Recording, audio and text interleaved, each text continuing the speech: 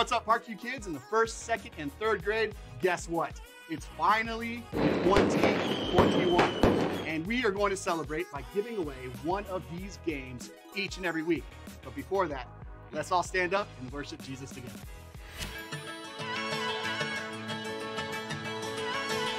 You never turn away, you never leave my side. And every time I call your name out just to find that you're already right here with me, never been alone. I can trust you with my heart, 'cause this I know. You are always faithful, you love me from the start. No matter what I'm facing, I will trust you with my heart. You are more than able to lead me through the dark. Your love is never failing, I will trust you with my heart. Whoa, I will trust you with my heart. There are days when I feel I need a friend, and then I hear your voice reminding me again that you're already right here with me, never been alone. I can trust you with my heart, 'cause this I know. You are always faithful, you love me from the start. No matter what I'm facing, I will trust you with my heart. You are more than able to lead me through the dark. Your love is never failing, I will trust you with my heart. Whoa, I will trust you with my heart. No matter what may come, no matter what I go through, God, you are never gonna fail me, I will trust you with my heart.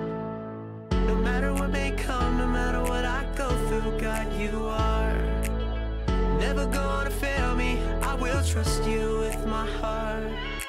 You are always faithful, you love me from the start. No matter what I'm facing, I will trust you with my heart. You are more than able to lead me through the dark. Your love is never failing, I will trust you with my heart. Whoa, I will trust you with my heart. Whoa, I will trust you with my heart. Whoa, I will trust you with my heart. It's time for the snowflake race. On the screen, you will see 3 different snowflakes, Parkview kids. You pick the left, the right, or the middle. Was this left? Was this middle? Was this right? Anyways, you decide which snowflake you think is going to win. Bring on some friends and some family members and see who can pick the correct snowflake. It's time for the snowflake race. Here we go.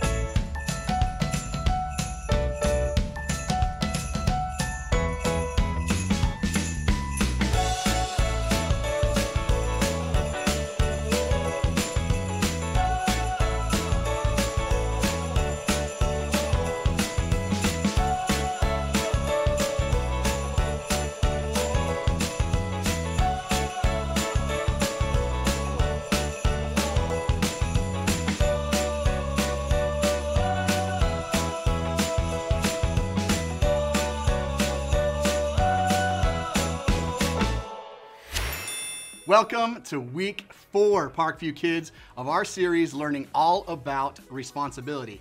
Here's what we're saying responsibility is. Responsibility is showing that you can be trusted with what is expected of you. All this month, we have been giving away these board games right here that relate to a national holiday, like a really weird national holiday, like National Foot Fungus Day. Well, I don't think we would ever celebrate that. But today, we are celebrating National Pie Day. On the count of 3, shout out your favorite kind of pie. Ready? 1, 2, 3. Possum pie. Nobody eats possum. My favorite is cherry pie. So here's what we're gonna give away. This game called Pie Face Cannon. You can actually pull back and try to shoot some whipped cream into your dad, your mom, or even your sibling's face. Please do not try this at home.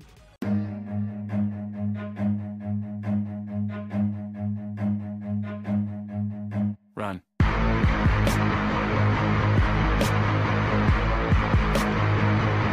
Okay, so how can you win this? Just text the word pie to 75787 and you have an opportunity to win the Pie Face Cannon game.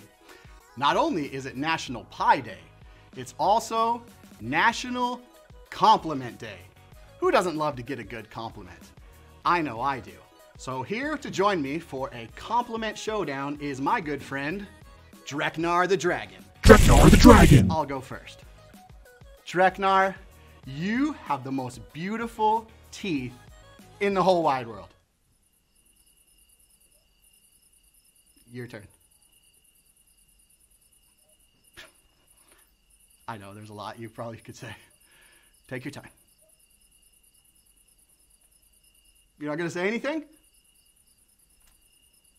Dreknar. Fine. I love your wings. They're gorgeous. They're beautiful. You are a majestic dragon. Your turn. This isn't working so well. Let's watch this week's Bible story.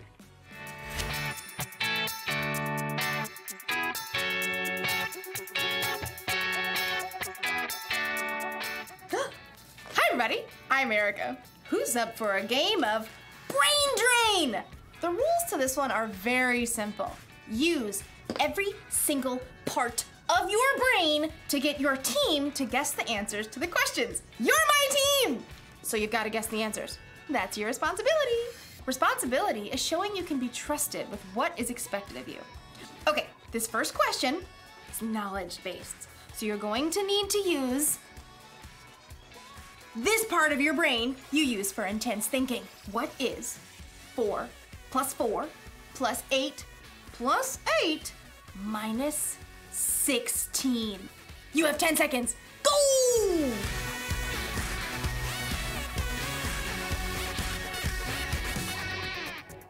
Carry the 1. Okay, time's up! Here's the answer.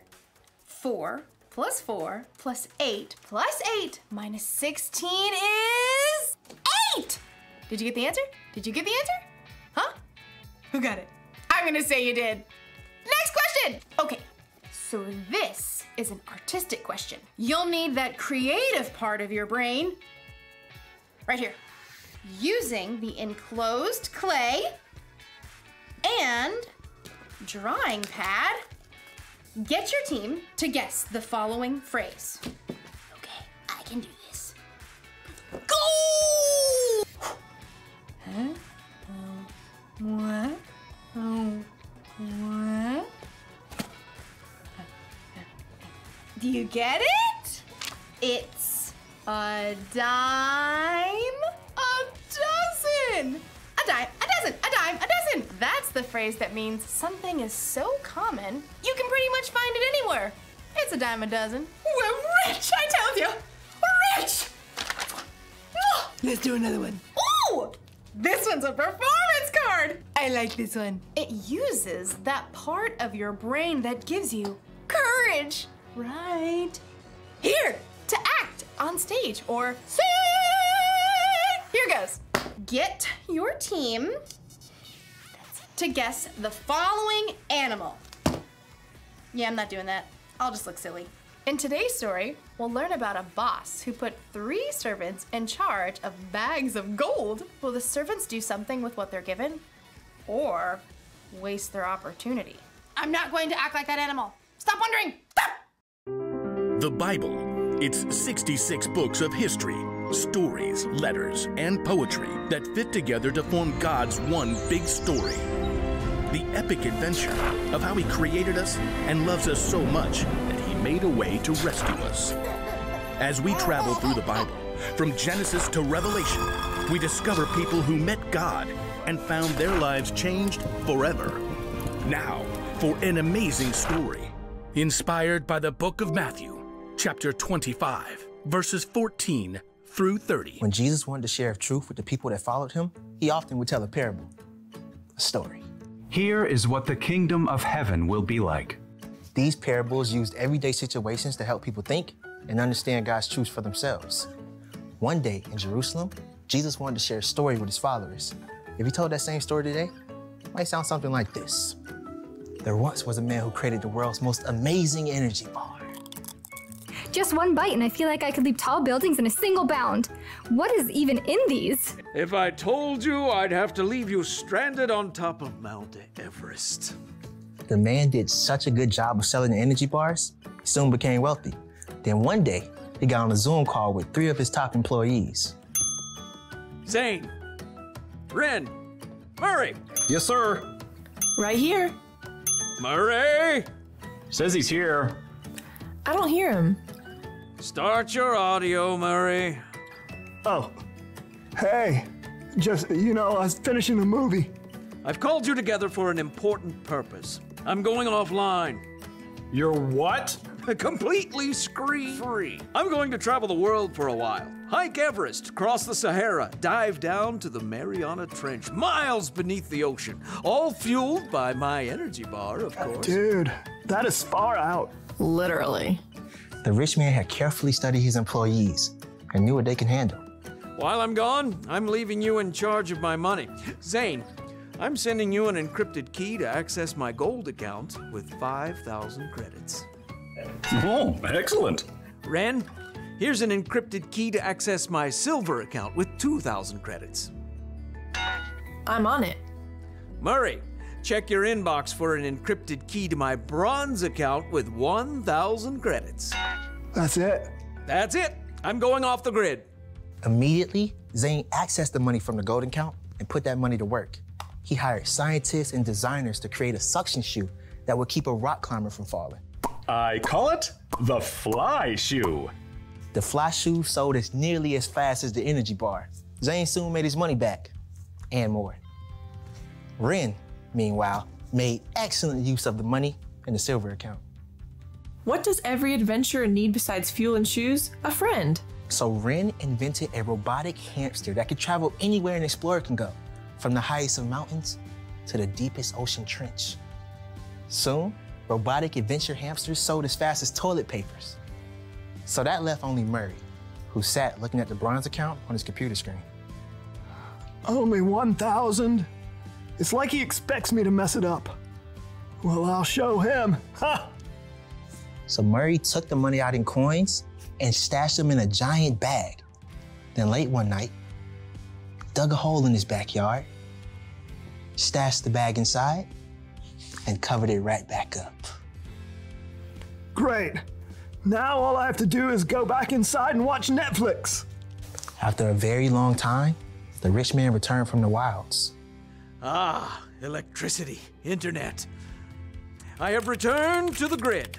Please accept my meeting invite. Zane and Ren hopped on the call immediately. Murray took a little longer. Start your audio, Murray. Oh yeah, there it is. I'm excited to see how you've handled my money. Zane? Through sales of the fly shoe, I've added 5,000 more credits to your gold account. Well done, good and faithful employee. You've been faithful with a few things. I will put you in charge of many things. Come and share my happiness. Now, Ren. My adorable traveling robotic hamsters have earned 2,000 more credits for your silver account. Well done, good and faithful employee. You have been faithful with a few things. I will put you in charge of many things. Come and share my happiness. So, Murray. Yeah, hold on. Murray reached down and held up a muddy sack. He spilled the coins across the desk. How much is that? 1,000 credits. That's what I gave you. Yeah, well, I knew you're a tough businessman. You make money even where you haven't worked for it. I didn't want you getting mad, so I just buried the money. See? It's all safe. Murray offered a weak smile, but instead of smiling back, the rich man went red in the face. You lazy man. If you knew I can make money even when I haven't worked for it, you should have at least kept my money in the bank where it would have earned a little bit. Sure. The rich man turned to his personal assistant and ordered. Take Murray's credits and give them to Zane, who already has 10,000 credits. Oh, and take Murray off my payroll immediately. The message of Jesus' story was clear. If you are responsible for what you were given, you'll be given more. If you wasted it, you end up with nothing. When Jesus told the story about the boss and the 3 servants, I think it was really a story about you and me. God is like the boss in the story, and we're the ones he entrusted with bags of gold. Okay, so maybe God didn't actually give you a bunch of gold, but you have definitely been given something. Each and every one of us has been uniquely created. We've been given unique talents and abilities. We use different parts of our brain. We are definitely not a dime a dozen. So it's up to us to actually use what God has trusted us with. We can't just bury it in the ground and let it go to waste. And I think it's even better if we use what he's given us to make a difference in the world, to love God and to love other people. So here's the rule for life to remember today. Make the most of what you've been given. So if you've got a talent for singing, then sing out loud and strong. If you're good at intense thinking, then think about how you can make the world a better place. And if you happen to have the talent for acting like a wild animal, then let it out of its cage every once in a while, even if it makes you look silly. Did you get it? You're right. It was a zebra. See you next time. I'm kidding. It was an elephant. A really good elephant, too. I wonder what part of the brain that was. This one? This one? This one? This one? Definitely this one.